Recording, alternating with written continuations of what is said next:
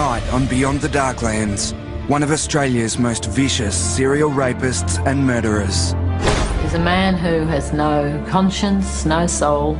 Peter Dupas was just a baby-faced 15-year-old schoolboy when his attacks against women began. He was just so nice. He was polite, he was nice. Everybody thought he was lovely. For over 30 years, Dupas wove a web of violence and brutality. He raped, mutilated, and ultimately killed. He was trying with all his might to take my life. Anybody can be a Dr. Jekyll and Mr. Hyde. Anybody. Described as a monster, a creature of pure evil. Tonight, clinical psychologist Dr. Leah Jaritano tells how Peter Dupas came from beyond the Darklands. Peter Dupas is a living, breathing nightmare, a serial sexual sadist, a lust murderer. He rapes and mutilates women, and he can't be cured. A man like Peter Dupas kills simply because murder sexually arouses him, and the amount of sexual fulfillment he gets depends upon the amount of torture he inflicts. Come with me now into the mind of a true psychopath.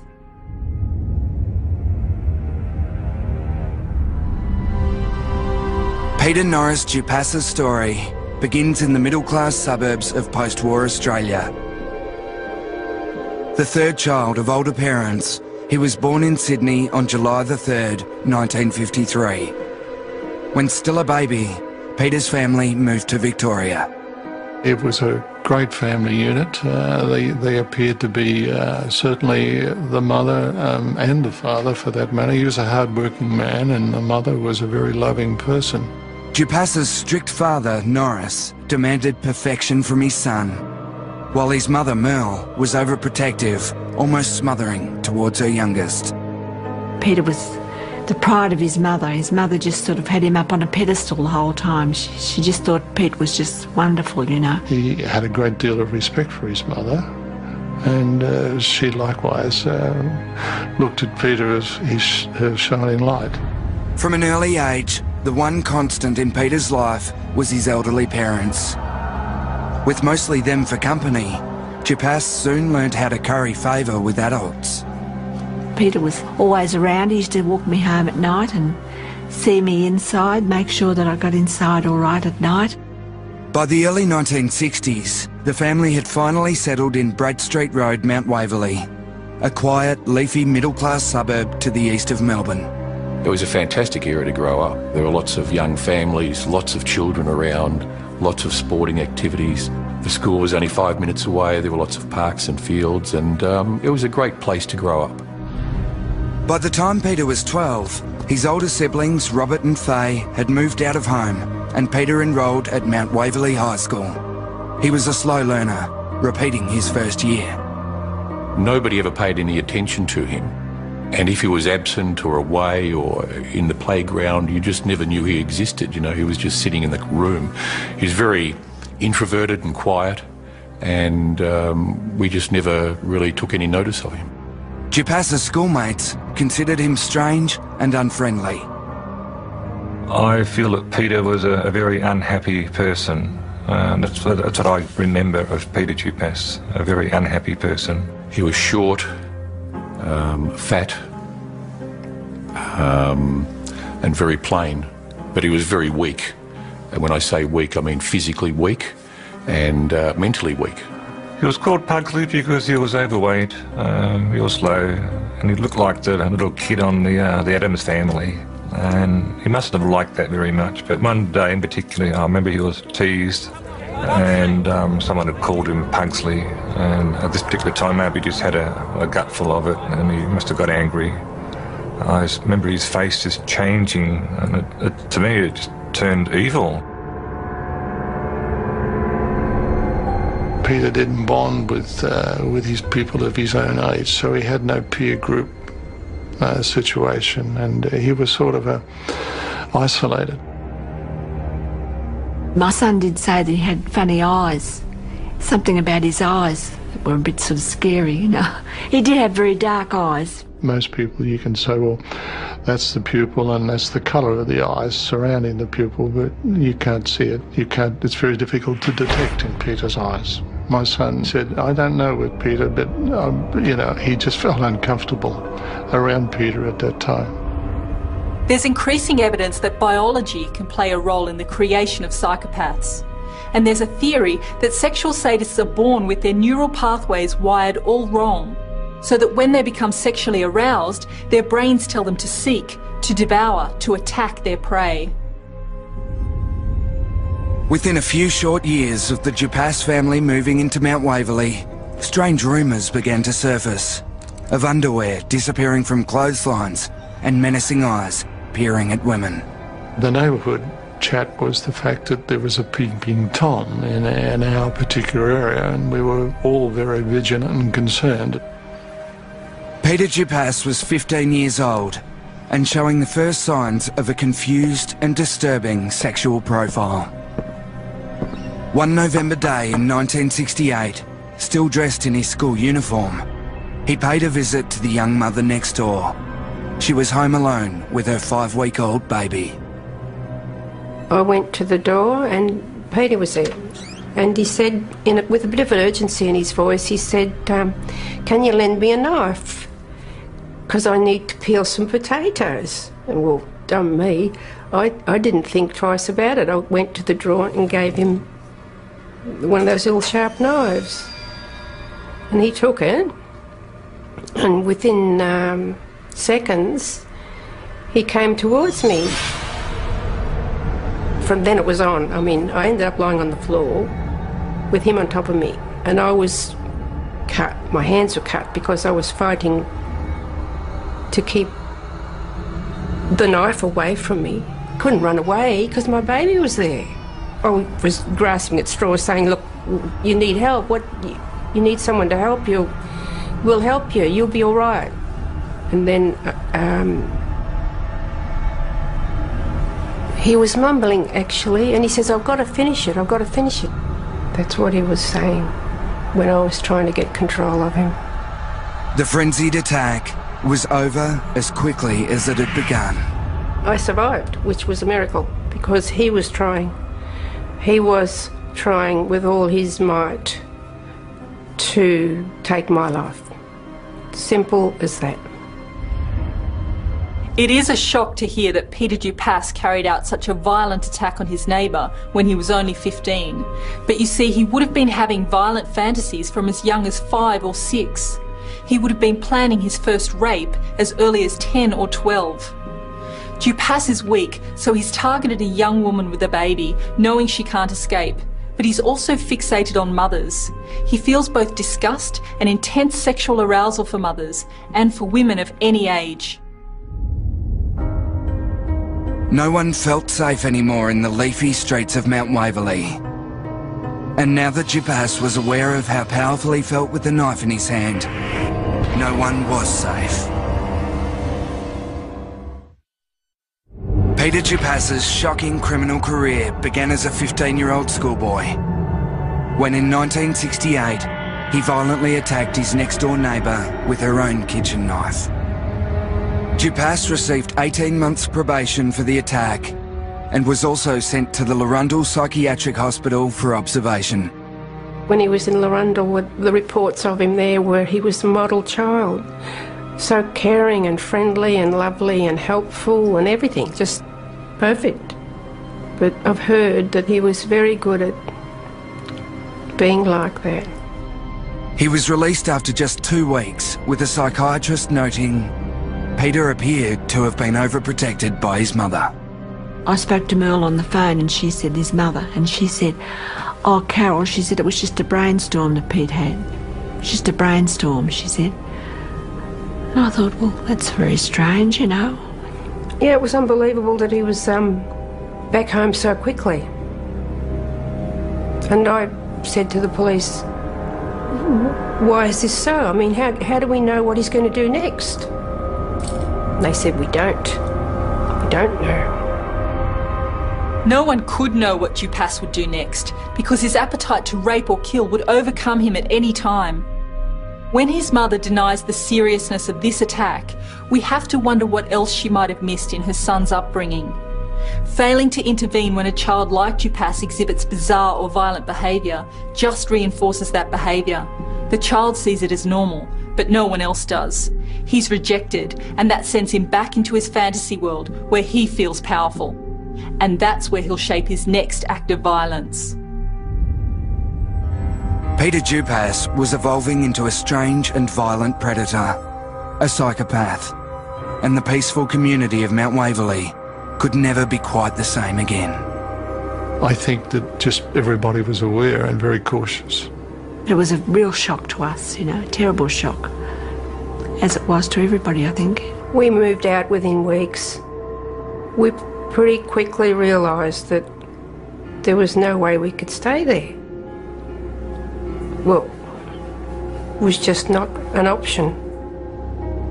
Dupas managed to hide his true self. His family threw a protective shroud over the disturbed teenager. His older brother Bob always looked out for him. And when he was 17, he left school and went to work with Bob as an apprentice fitter and turner at the local factory. The impression that we got with Peter was that he was a good young kid. He was a very helpful young man. He had a baby face. People used to like him and mother him a little bit, if you like, the older women at the plant. He was about 5'7". He was had droopy shoulders. He had blonde hair. He had a smile. He seemed happy enough. Dupas worked hard to maintain this facade of normality, but cracks would soon begin to appear. Peter had a girlfriend at the time, but I didn't know her. I even believe he may have even been engaged to her at one stage. I think her name was Heather, and she was a nurse. When we had our Christmas dance, I think the first year that he was there, he walked in and his girlfriend had a couple of black eyes, and I didn't say nothing to him at the time, but the following Monday, he says, "Oh, Pete, you know, you shouldn't really hit your girlfriend." And that's when he turned around and belted me in the stomach. And I wasn't hurt, but I was quite surprised that he had the gumption to have a go at me. Peter was living a double life and certainly fooling a lot of people. You can't pick a psychopath by their appearance. They're successful in fooling people into thinking they're harmless because they usually look like everybody else. And psychopaths are experts at lying. For them, no one else matters, so they feel no anxiety when they're conning and manipulating you. They'll seem very convincing, and they quickly learn from you about your weaknesses. That's their whole focus upon meeting you. So they can easily lead double lives. Dupas took refuge behind those he knew would protect him. Within this safe work environment, he began to meticulously plan a series of sexual attacks just 2 suburbs from his home. I see him at his car, and I happened to walk up one day and I saw a Stanley knife, some tape and some cord sets in the back of his car, and I thought, why the hell would you want them sort of implements? Dupas knew exactly what he wanted the implements for. Again, he targeted a young mother home alone with her baby. He went to the door and knocked on the door and said that his car had broken down. He said, you know, could I use the phone? And then he said to this particular woman, oh, listen, if you've got a screwdriver, I should be able to fix it myself. And of course, while she went and got the screwdriver, he made entry into the house. And as she came back, he grabbed her around the throat and committed the offence. Within days, Dupas tried to rape 2 other local women without success. He knocked on the door saying his car had broken down, using exactly the same scenario. By now, his car had been identified, but even so, his family still refused to face the truth. We went around to Peter Dupas's house in Mount Waverley, and we knocked on the door, and of course we were greeted by his father. My recollection is that he went right out of his tree. He started ranting and raving at us, saying my son would do no wrong, and you know, he was terribly resistant to the fact that we were even there, let alone wanting to have us in any way, shape or form talk to his son. And then they arrested Peter. And that's when it all sort of, gee, nobody could believe it. And we're all shocked.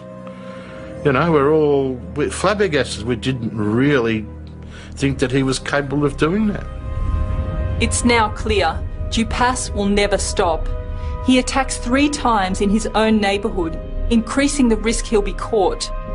Although he was capable of carefully planning an assault, he would also pounce unexpectedly when the opportunity arose. But this could also indicate Dupas's low intelligence. Serial offenders with higher IQs tend to attack further from home to avoid detection. He struck me as being a real baby-faced, pudgy little boy, if you like, and he virtually said nothing. He had his head hung, and I guess the most unusual thing to me was, and I would never forget his eyes, the way he looked. He was like a vacant stare at you when he looked at you, and those eyes to me were something I'd never encountered before. I got the feeling many times over during the interview that, okay, this guy is going to, looks as though he's going to admit something to us. And then it's as though something came over him and he just straightened himself up and just would say, I wasn't there, I deny everything. In September 1974, 21-year-old Peter Dupas was convicted of rape and sentenced to 9 years. It was his first time behind bars. Dupas was beginning to discover his true self as his crimes were escalating. His polite manner had most people fooled, but there was one detective who could see the true monster within. The cold, calculating way he went about it, the way he was in his demeanour during interview, the way he went through the whole trial process and how he conducted himself, I thought to myself, this is a person capable of killing. And I wrote that at the time. Unfortunately, he was right. Dupas was well on his way to becoming the killer he always wanted to be. In late 1973, a 20-year-old Peter Dupas attempted a series of sex attacks on young Melbourne mothers. He was jailed for the first time, receiving 9 years for the rape of one of the women. Jail was a place where Dupas's demons could hide. To me, he looked like a person with significant psychological and psychiatric problems that may well have been too deeply set. In 1979, Dupas left jail after serving the minimum term of 5 years. I would have suspected that he would have been a model prisoner. I mean, he was a quiet person. He wasn't outgoing. He wasn't a person who'd rock the boat. He wasn't a person who'd cause trouble. And that he would have been released probably in the minimum period that he was required to be held. 26-year-old Dupas returned to live with his parents, who had begun a new life in Frankston on Victoria's Mornington Peninsula. After 5 years of being a passive, compliant prisoner, Dupas had an enormous amount of bottled-up frustration which he was ready to unleash. Within 2 months of his release, Dupas embarked on a 10-day reign of terror. He attacked 4 women. The first he raped in a public toilet block at Frankston. The other 3 escaped, but one, an elderly woman, was stabbed in the chest as she was trying to fight Dupas off. Whatever may have happened in his past life, right from childhood, somehow he, I think, felt inadequate, made him feel inadequate. Rape is not about sex primarily, it's about power, humiliation, control, which at least momentarily probably made him feel powerful and in control and gave him some kind of a temporary thrill. Although Dupas rapes compulsively, this doesn't mean he can't stop. He just doesn't want to. He's not insane. He knows what he's doing. Although these rapes are impulsive, there's still an element of planning, of trying to avoid detection. Police didn't have to look far to find the sexual predator responsible for the recent assaults. By mid-1980, the 26-year-old was back behind bars, serving a 6-year sentence. Sex offenders, I think, are just about non-rehabilitable. It's the most difficult thing to get a person to rehabilitate in this. They often have no insight, no acceptance of responsibility for it.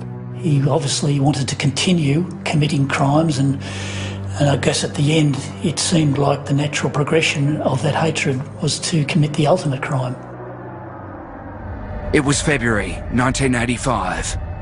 31-year-old Dupas had served 5 years and was 2 weeks away from being officially released.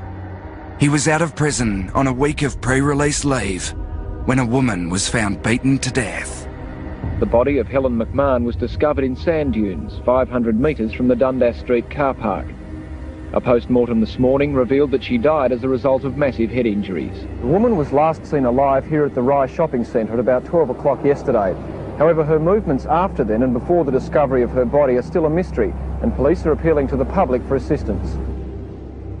It was a number of years before investigators discovered Dupas was on pre-release leave and living in the Rye area at the time of the murder. Although never charged, police believed Dupas to be the killer. I'm quite sure that his name would have crossed the lips of a number of homicide detectives in dealing with unsolved murders against women. Just 4 days after his official release in early 1985, Dupas headed straight to a beach near the scene of Helen McMahon's murder. There, he stalked, then raped a 21-year-old woman.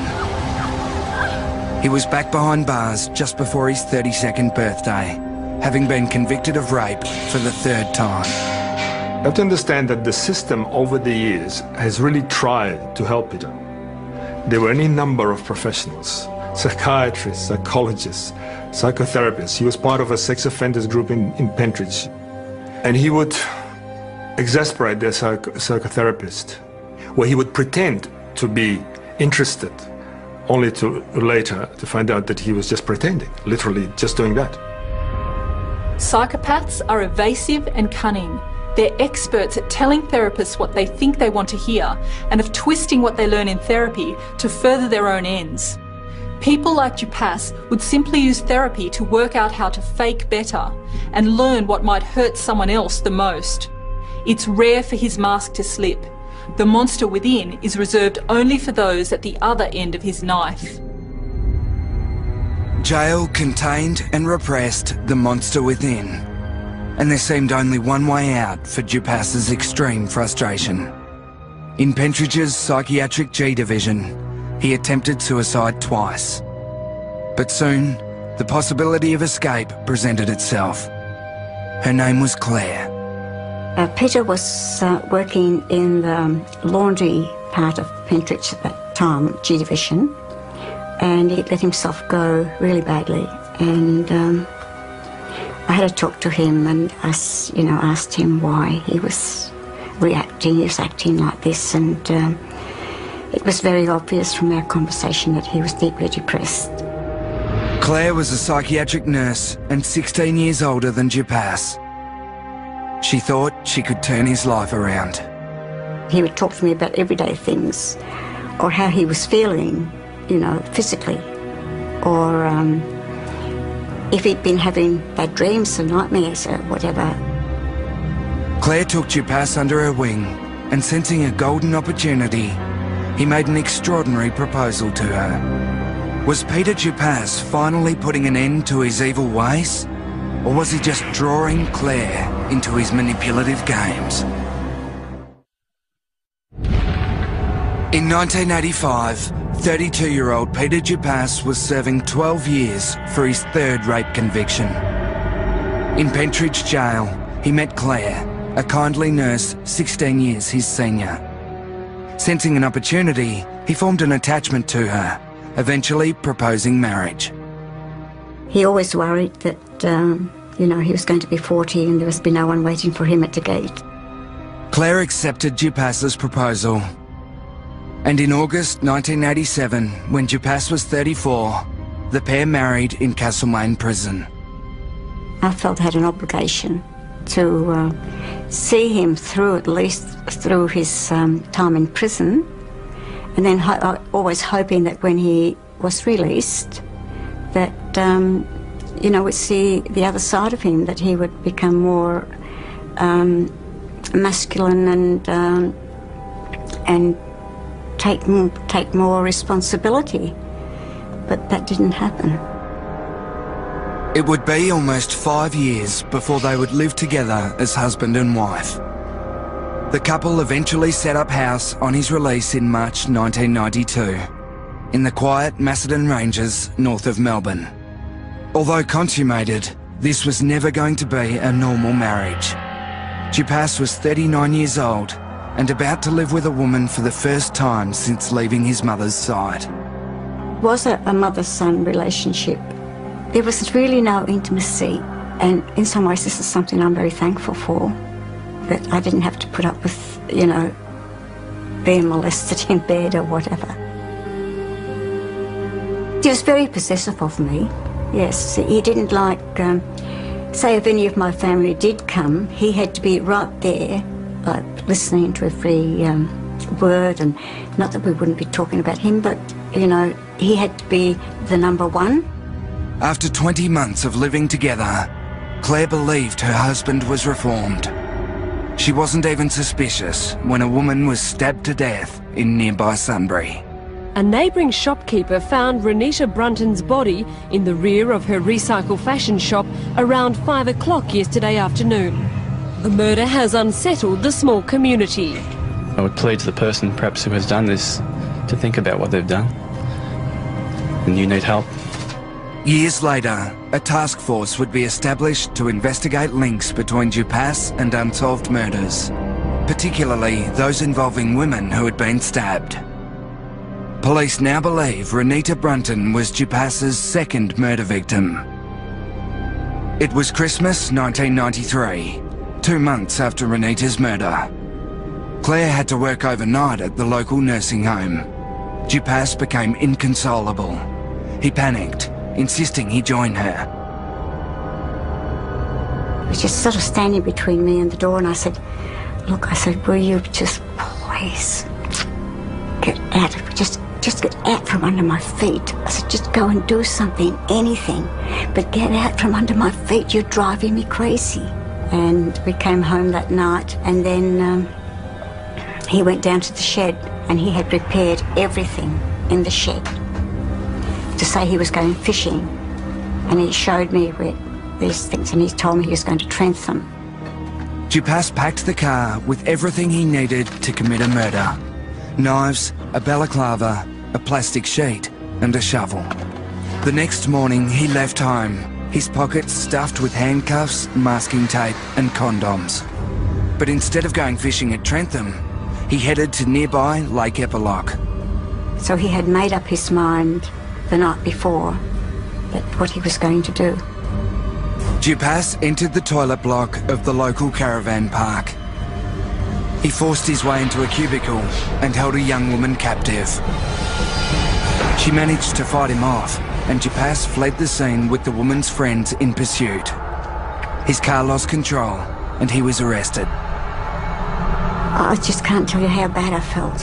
It was just the worst feeling.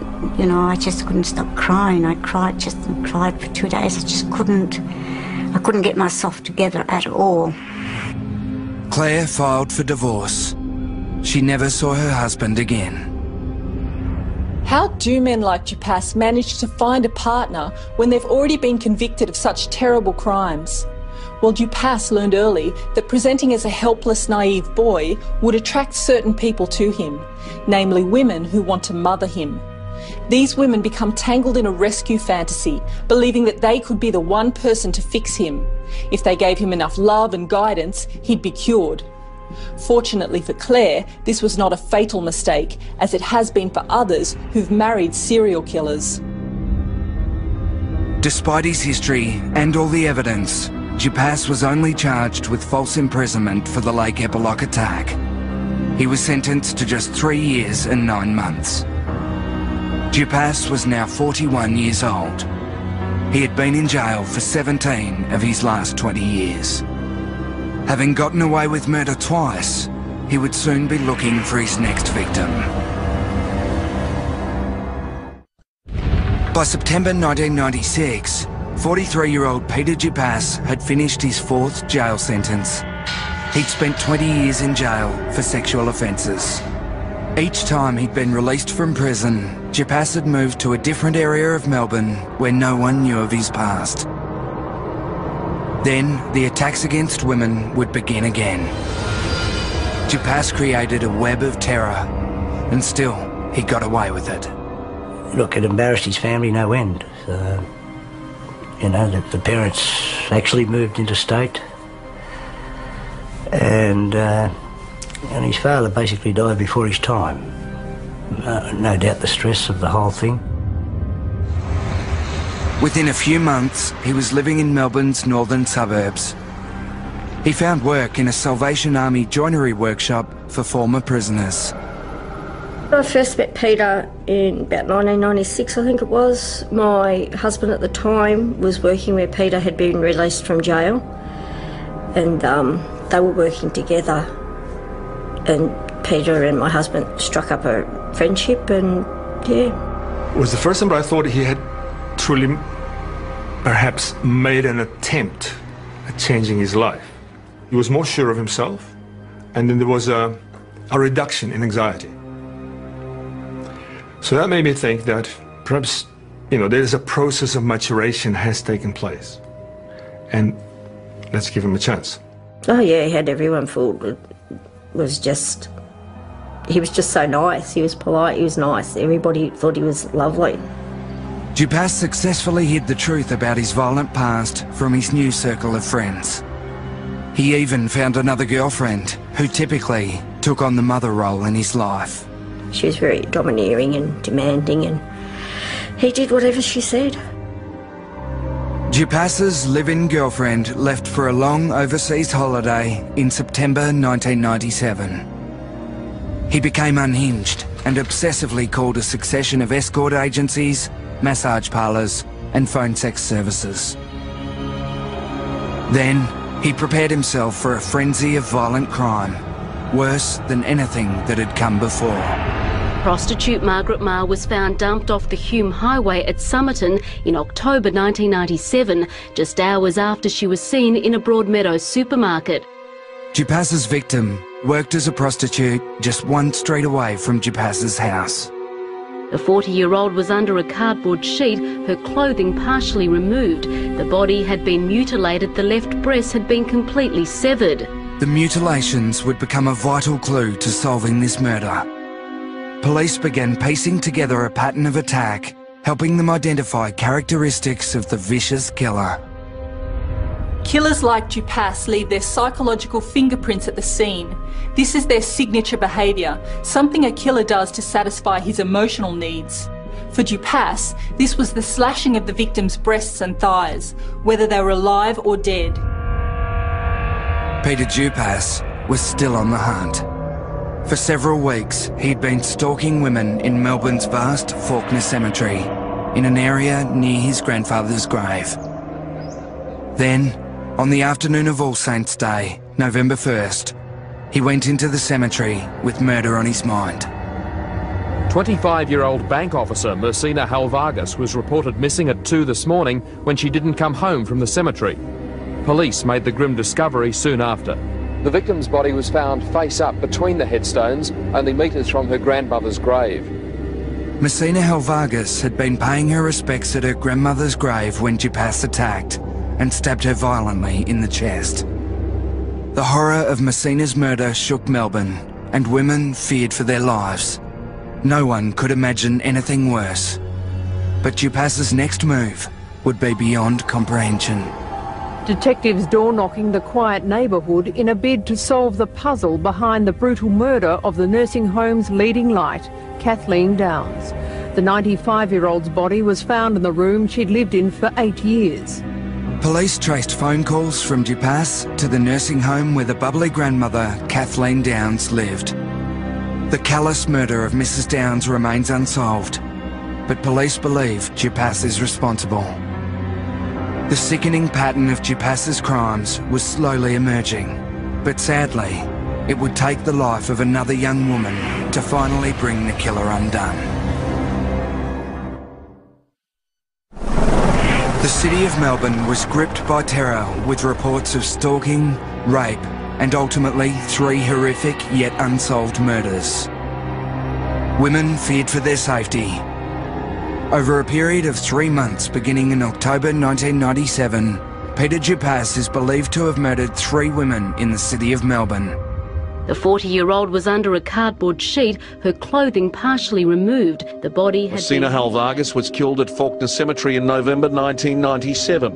The 25-year-old Mrs. Downs was lying in a pool of blood next to the bed in her single room at the front of the Brunswick Special Accommodation Home. No one knew where the killer would strike next. It's very scared. Very, very, very scared. Dupas targeted psychotherapist Nikki Patterson through a professional ad placed in the local newspaper. He booked a session with her for the Monday morning of April the 19th, 1999. Nikki was just a lovely, fun-loving, very intelligent child. She was very passionate and compassionate. I believe Dupas was probably Nikki's first client from the advertisement, and she had never met him before. He wasn't known to her. She'd had probably a couple of phone conversations. He'd rung her house probably 16 times, and it was more stalking to ascertain whether she was home alone, when she was home, and when it was safe for him to have an appointment with her. Because he only had one idea in his head. That day, Dupas left home at 8 in the morning. He arrived at Nikki's and she ushered him into the front room, leaving her dog Bella outside. Dupas was scared of dogs, and this would prove a fateful move. Nikki was professional. She would never have the dog in the house, of course, when she was seeing a client. When she returned with 2 cups of coffee, Dupas attacked her. He stabbed her in the chest and back 27 times. Then he cut off her breasts. He used a false name and he used a false number. Those details were in a diary of Nikki's, and Dupas, even though he did go through the house, he missed them. So he did his best to disguise the crime, but not enough. On the Thursday night, it was 3 days after Nikki was found, the detective rang me and said, we have made an arrest. The name is Peter Dupas. He has a history, he's a serial rapist. And then he rang back 6 hours later to say that he'd been charged. Nicole Patterson's calculated murder shows the depth of Dupas's inner fury. He stabbed her 27 times. Such a frenzied attack is known as overkill, creating far more injuries than are needed to cause death. Overkill is the result of cumulative rage, extreme anger and frustration that Dupas kept hidden until he had his victims alone and helpless. Pain and loss showed on the faces of those who were there to remember their friend Nikki Patterson, who'd been taken away from them so suddenly. The dog that she owned when she died went to her funeral.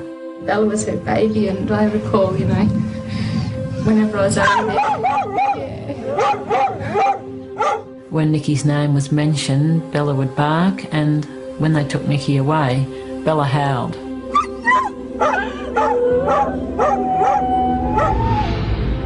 On August 15th, 2000, Peter Dupas was sentenced to life imprisonment for Nicole Patterson's murder. Incredibly, he would appeal his sentence several times. When you saw Dupas at the trial, I don't believe I would have looked twice at him in the street. I looked at this person the first time and I thought, no, you couldn't have done it. You could never look Dupas in the eye. He would come out from the door into the courtroom and he would never make eye contact with anyone.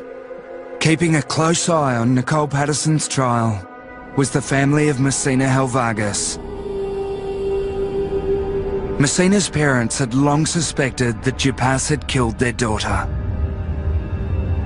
In 2001, Victorian police set up Task Force Mikado to investigate Dupas over several unsolved murders. In October 2002, he was charged with the murder of prostitute Margaret Marr. Experts found only one other case involving a similar mutilation. The jury heard the victim was psychotherapist Nicole Patterson, who was stabbed to death in her Northcote home. The person who mutilated her is the same person who mutilated Margaret Marr, that is Peter Dupas, the prosecution claims. Dupas has pleaded not guilty. On August 11th, 2004, Peter Dupas was sentenced to a second life term for the murder of Margaret Marr. Meanwhile, the family of Messina Helvargas still waited for justice. I don't think he has the capacity to fully own up to such a crime, because to really take full responsibility for it, you have to conclude to yourself, it's your monster. This man, who never confessed his shocking crimes to police, was to do so to an unlikely character he met in prison, a fellow inmate and disbarred lawyer. Andrew Fraser says Peter Dupas confessed numerous times to killing Messina Helvargas at Faulkner Cemetery 10 years ago. Andrew Fraser's testimony sealed the killer's fate. The public outrage over the murder of Messina Helvargas was intense. In an unusual move, the judge allowed a camera into his courtroom when he sentenced Dupas in August 2007. For the murder of Messina Helvargas, I sentence you to life imprisonment. I refuse to set any minimum term. Life means life. Remove the prisoner. A 10-year crusade by a grieving family vindicated in one word, guilty. I always believe that I'll come to this. Peter Dupas will never get out of jail. He's been convicted of 3 murders, but police believe he's committed at least 6. I don't believe there was ever a chance of rehabilitation for Peter Dupas. I believe he was born the way he is, as a psychopath. It's very unfortunate to say that a person doesn't or shouldn't deserve to be on this earth, but I guess he'd be one that I'd have to say would fit that category. The case of Peter Dupas raises many important and frightening questions. Firstly, can a child be born evil? I don't believe so, but there is evidence that children can be born with a reduced ability to empathise with others and increased capacity for violence. So when we identify those characteristics in a child, what can be done? Well, therapy with young children who are showing signs of disturbed behaviour is critical, because if these problems aren't addressed early, there's little we can do. There's virtually no evidence at the present time that we can cure an adult psychopath. And in the case of Peter Dupas, there's one question we can answer. If we let him out, will he kill again? The answer is yes.